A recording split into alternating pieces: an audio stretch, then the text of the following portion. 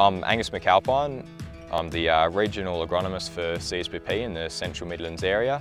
At CSBP, we're always trying to do things better and make sure we're trialling these new products and services to make sure we're getting the most for our growers and making sure we're getting the most out of our fertiliser efficiency.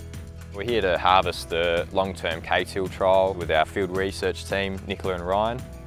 Our field research trials program, we look to ground truth our products and services and make sure we're getting good outcomes for our growers.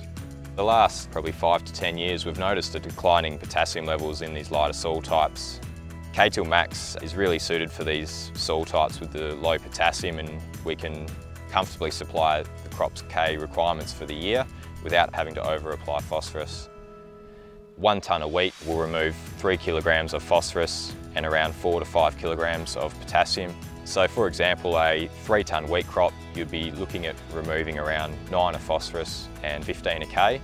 So that matches the ratio of K-till Max to have that application of 9 of P and 15 of K at 100 kilos a hectare. The benefit of K-till Max being a fully compounded product means that that potassium that we're applying is efficiently distributed amongst the drill row, which means we can get more efficient plant uptake and a better handling product.